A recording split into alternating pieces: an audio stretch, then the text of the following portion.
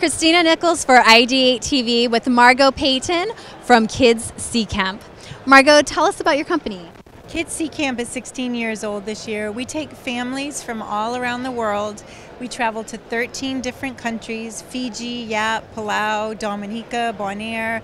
We go to Micronesia, the South Pacific, and families with kids age 4 all the way up to 20 come to Kids Sea Camp, and we run programs for the kids. So 4, 5, 6, and 7-year-olds are doing SASSY, which is snorkeling in this great little unit here, and they're learning in the first stages of diving. And then for SEAL Team, kids age 8 and up, we're teaching them through aqua missions, where they're doing digital photography, they're learning fish identification, they're learning the first stages of diving, learning the equipment, and breathing through compressed air in a confined environment.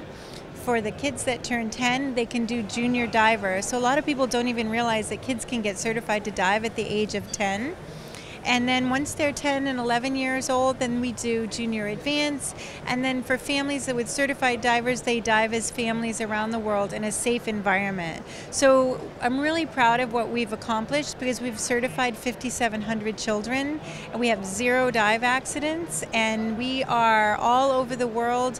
Kids get to dive with sharks, they get to dive with marine life and learn about the underwater world in a safe, fun environment.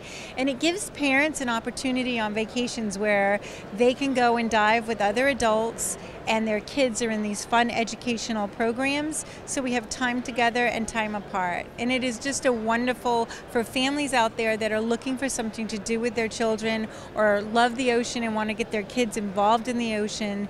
We have a wonderful program, and it's family dive adventures, and it's vacations for families that love the ocean. That's wonderful. Thank you so much for sharing about your company. Thank you. Thank you very much. Kristina Nikols for IdeateTV.